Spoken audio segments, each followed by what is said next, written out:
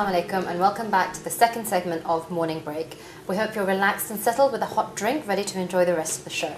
Okay, now it's time to introduce our guest, Sister Ruhi Rizvi. Thank you very much for coming to the show. Walaikum assalam. Lovely to have you. Let's talk. You're a paediatric nurse, and I'm sure that you've got loads of a wealth of experience to kind of share with us. Can you tell us a bit about your work? Bismillahirrahmanirrahim. Yes, I've got experience of working with general paediatrics for over 6 years now, and we work with children from the age of when they're newly born to us, and we cater for children and care for their needs up until the age of 16, which is our cut-off point with them, and then obviously they get transferred to adult wards. And basically we care for the acutely ill child, children that come in with rare disorders. Some we have oncology patients, which are our children that have been diagnosed with cancer, leukemia, tumours and things like that. We have children that come in with metabolic disorders. Some of them have to be transferred out to other hospitals. And basically we just provide them with the care that they should receive, which is we aim to have good quality of care. Yeah.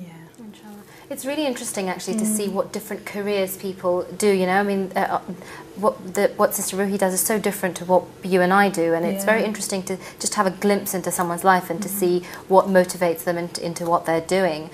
So how did you decide to choose to become a paediatric nurse? What led you to that path? Well, alhamdulillah, I was experienced in working with children with special needs for a very, very long time in schools, and I think it brought on that I needed to work more hands-on with them and do more clinical care with them, which I wasn't able to do when I was in the education department. But, you know, you could see the children that they required more health care specifically to their needs, and which I felt was an important part of what I wanted actually to do with the children, because I think when you're doing more hands-on care, I think you satisfy yourself that you're providing the actual care that child actually needs. Absolutely. So what kind of, on that note, what kind of cases do you see on a day-to-day basis? Well, like I just mentioned, we have children that come in with a lot of metabolic disorders. We have children that are newly diagnosed with cancer. We have newly diagnosed leukemia patients, children with tumours, and you know, there's just so many rare illnesses that children are diagnosed on a daily basis, and it's heartbreaking at some points. But you know, you find that there's just so many different types of illnesses that children come in with. Is it very different paediatric medicine to, you know, the sorts of things that adults come in with, or is it similar things but you just deal with it in a different way for children? I think there can be some similar. There can be some similar care that we can provide for the adult as well as the paediatric. But I think paediatric comes in form where you do have children's parents staying overnight with us at you know, over the nighttime period. And it gives us some sort of support, which obviously you won't require when you're adult nursing. I was just going to say that probably you have to give a lot of emotional support to the parents. It's not just about looking after the children. Absolutely. I mean, I'm sure it's very distressing for parents and family members to have a child in hospital, you know, so you probably have to give a lot of emotional support in that way. Absolutely. I mean, the parents, you know, they're totally heartbroken over the child's newly diagnosed children. I mean, that come in specifically, that they don't know what's happening to their child, and it's quite daunting for them as parents to not exactly know what's happening to our child. There are certain issues that we have where children have been newly diagnosed, but because their cognitive level is so small at that particular point, that they don't make sense of what illness they have, but parents do, and if they, you know, they're looking for us to give them support. They don't have knowledge, they don't have background knowledge as to why that medical situation or medical circumstance has arisen with their child. So it becomes, you know, it is daunting on them. So we try to give them as much support as we can during the time of their stay in hospital. And do you have to be careful about what you say to them, or do you have a medical duty to be quite honest about, you know, if they say to you, what's the worst case scenario? You know, it must be hard to be able to delicately put that. Well, every nurse, every paediatric nurse is held by certain policies, and it means that we can't step over our boundaries. So it means that the information that we do relate to our parents or patients is based on the information we are only allowed to tell them. Okay. Usually this is the job by the registrar or the consultant in charge of the patient, or who the patient comes under. And it's for us to just support the parents once they've received that information with regards to the care that we need to provide them with. Okay. It sounds like it's such an intense job, and obviously your emphasis so far has been very much on you supporting both the child and the family as well. Does that make it really difficult emotionally? Do you A, find that like straining on you in terms of emotion, and B, do you find that you get yourself attached to the individual as well? It's a strain. It feels like a strain during the course of the day when you're with the patients and you know that there's one coming in and there's admission and then you've got things that you need to do.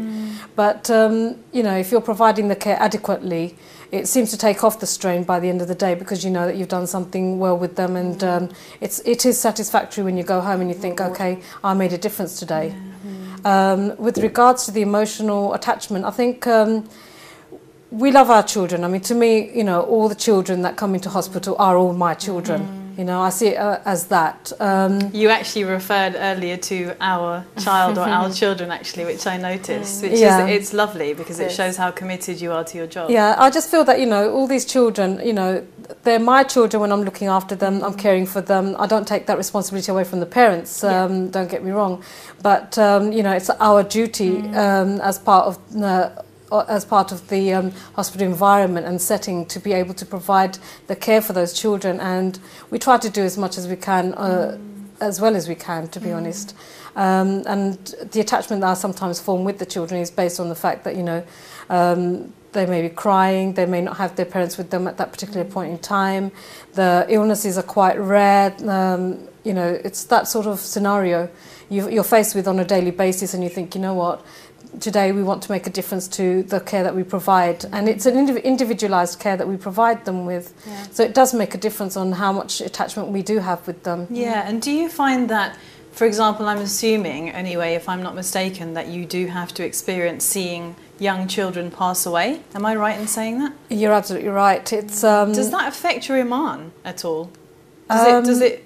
Because it must be heartbreaking. Does it ever affect the way that you view? Do you have a question, you know, why did this happen? Yes, it does. Recently I had a case on the ward that I was faced with, and it was a Muslim child that was faced with a very rare disorder, and it doesn't really have a good quality of life, and it's expected that that child will die in a few months' time. But obviously, to me, as part of my iman, I always think that, you know, life is in the hands of Allah, and how He wants to restore or preserve the life of that child is, you know, in the hands of Allah. You know, when that child was diagnosed with that disorder and we were told that the life expectancy of that child isn't very long, then what tends to happen is that we're expecting the parents to make some sort of decision as to whether that child needs to be resuscitated or not, and whether doctors find it that you know, the order needs to be passed by the parents themselves, and they have to. It's very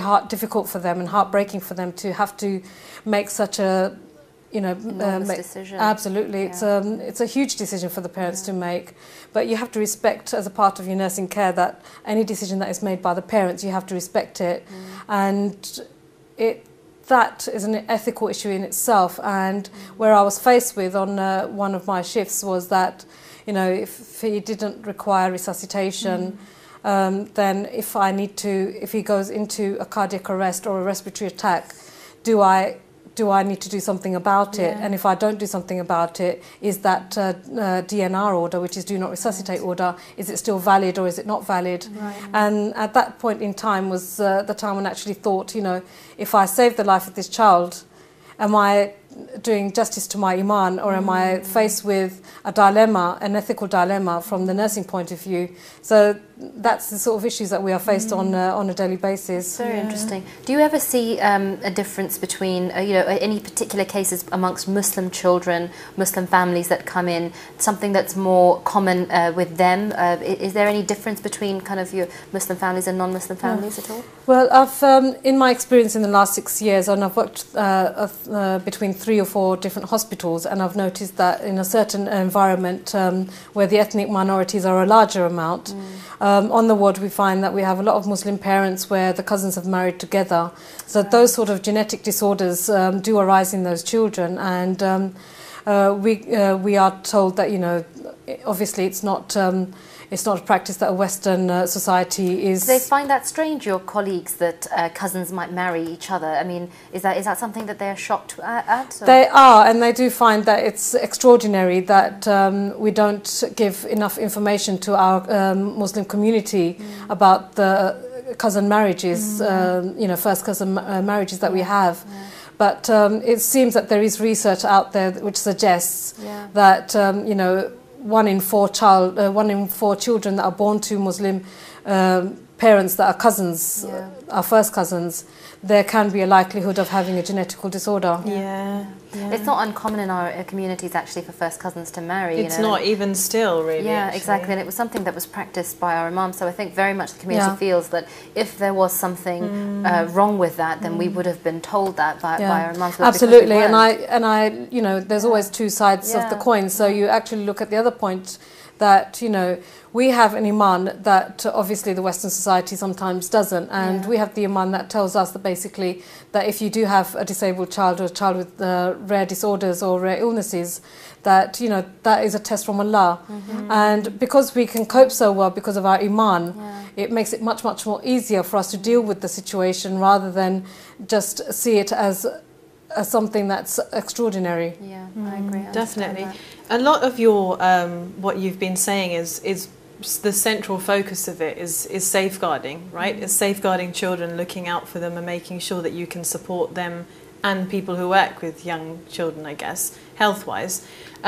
How can parents find out more about these kind of issues that affect young children? Specifically, I'm thinking of parents who have language barriers. It's very difficult these days for parents who perhaps don't speak any English at all to find out more or even pick up signs that they can see in their young children because they don't know anything about it. Absolutely, and I think that, you know, if, I mean, one of the biggest problems that we have in our society today is the language barrier, and there's a lot of things that are there's a lot of problems that children are faced with, from child abuse to all these other issues where the children are into wrongdoings. For example, they take wrong type of dietary measures. So that affects them, their metabolism. We see on a regular basis we have patients that come into us, even including Muslim patients, where parents haven't got a clue what their children have been doing. So it makes, you know, once they've been highlighted by the doctors and they've been told that, did you know that your child drinks a lot of like stimulant drinks and things, and that, you know, parents are shocked that they have these sort of problems, because we have children that come in that for no apparent reason they've been found unconscious, they've been fainting, their heartbeat's quite fast, and doctors try to see, you know, what their dietary measures were, and they'll talk about, oh, we had a couple of extra stimulant drinks that we had last night, but parents aren't always aware. So, you know. So where do you draw the line in terms of, I mean, if we're talking here about a teenager, for example, you know, you said you treat children or up to the age of 16. Where do you draw the sort of doctor-patient confidentiality line? So if a teenager says to you, I don't want my mum to know that this has happened to me, or that I did this, or that I took this, or I drank that, what are your responsibilities in terms of telling their parents? Well, we do have to respect our guidelines, and any child above the age of 13 on the ward, any information that he provides or or we provide them can remain confidential as a part of a confidentiality rule. Okay. But you do have to respect the fact that, you know, the parents do need to know at some point that something is happening with their child. But we obviously, because there's so many different cases that we deal with, it depends on exactly what type of measures we need to take and what the problem with the child actually is. Okay. And in terms of accident and emergency, I thought that would be interesting for perhaps our viewers to know. What are the common sorts of cases that come in with children getting into accidents and emergencies, things which are preventable or avoidable at home? Do you see any things like that? Usually we have children that will come in and go undiagnosed by parents, which usually is that, you know, they've got a raised high temperature, and, you know, even things like things to look out for.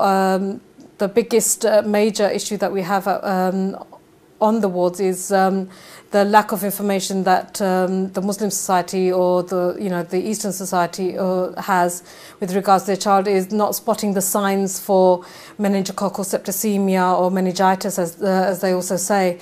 And it seems that there's a few very small things that we can do to avoid having to bring them in or take them straight to the GP or take them straight to A&E without thinking about it. So some of the issues that are happening at home is like maybe a very, very high temperature for about a constant day or so, or maybe you've just started to see purpley rash on the body, maybe it's spreading, you haven't noticed that.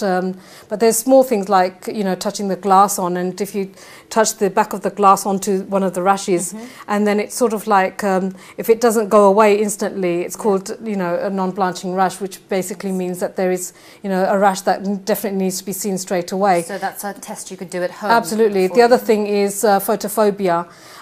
We always look out for signs such as, does your child feel squeamish at looking at the screen? Do they close their eyes to the light? Is there something like that? Do you feel they're having some difficulty moving their neck? Is there some sort of stiffness? So some of these things can be, seen very, very quickly by parents and noticed, and then they can take precautionary measures by taking them into the A&E ASAP. Okay. Do you ever see children coming in with emotional, not necessarily physical, illnesses, but kind of emotional needs or emotional trauma? Do you ever see those kinds of cases in your work? We see a lot of those cases. We see a lot of children that have been abused at home. Yeah. By parents or by carers? By parent and carers, really? at the same time, or even people that have just visited them, or people that they've been in care with during the course of the day if their parents have been at work and things. And it's quite sad when you see those children. One particular case that we had quite recently was a child who had bruise marks all over his body. He had a couple of broken ribs. He had fractures on his knuckles, and we pinpointed the fact that that child was being abused.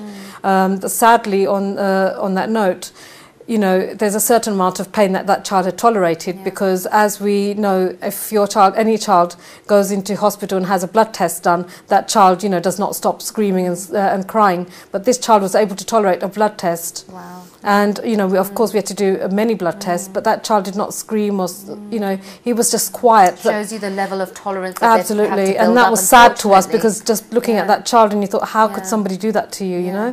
So then obviously we have to take the safeguarding team issue. We go through child protection route, and obviously a lot of people have to be brought on, like the police and the social workers and things like that, and measures have to be taken straight away. And do you find that those cases come in where parents have alcohol issues and drug-related issues, or do you see differences in communities, or do you think it's quite general across communities? I think a lot of it is to do with drug abuse, and a lot of it is to do with alcohol in the Western society, and a lot of the patients that are not from the ethnic minorities. But then at the same time, in the community nursing, you will see a lot of the Asian Muslim children that are being pressured into performing, and therefore they find themselves vulnerable by their own parents. Yeah. It's interesting to see what sorts of pressures different communities put on their children, isn't it? I think that's it's very interesting. I'm just conscious of the fact that everything we've said so far has been really hard hitting. Do you ever come across any cases that are quite light-hearted, something that sort of makes you laugh, or does it generally tend to be quite serious cases by the time it gets to you?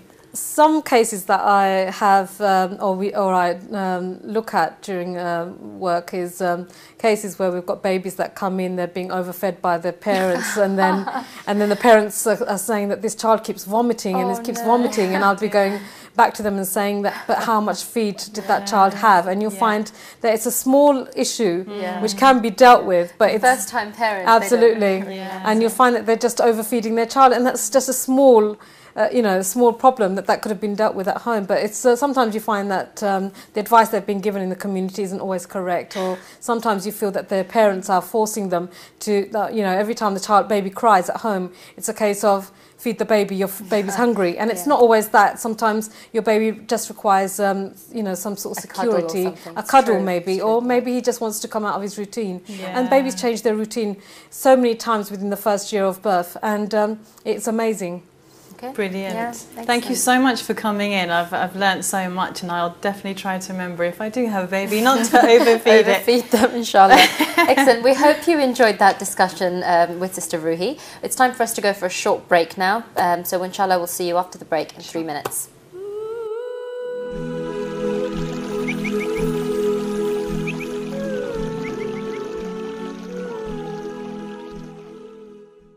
Very long time in schools, and I think it brought on that I needed to work more hands-on with them and do more clinical care with them, which I wasn't able to do when I was in the education department. But you know, you could see the children that they required more health care specifically to their needs, and which I felt was an important part of what I wanted actually to do with the children, because I think it transferred to adult wards. And basically, we care for the acutely ill child, children that come in with rare disorders. Some we have oncology patients, which are our children that have been diagnosed with cancer, leukemia, tumours and things like that. We have children that come in with metabolic disorders. Some of them have to be transferred out to other hospitals. And basically, we just provide them with the care that they should receive, which is pediatric nurse, and I'm sure that you've got loads of a wealth of experience to kind of share with us. Can you tell us a bit about your work? Bismillah ar-Rahman ar-Rahim. Yes, I've got experience of working with general pediatrics for over 6 years now, and you know, we work with children from the age of when they're newly born to us, and we cater for children and care for their needs up until the age of 16, which is our cut-off point with them, and then obviously they aim to have a good quality of care. Yeah. Inshallah. It's really interesting actually to see what different careers people do, you know. I mean, what Sister Ruhi does is so different to what you and I do, and it's very interesting to just have a glimpse into someone's life and to see what motivates them into what they're doing. So how did you decide to choose to become a pediatric nurse? What led you to that path? Well, alhamdulillah, I was experienced in working with children with special needs for a very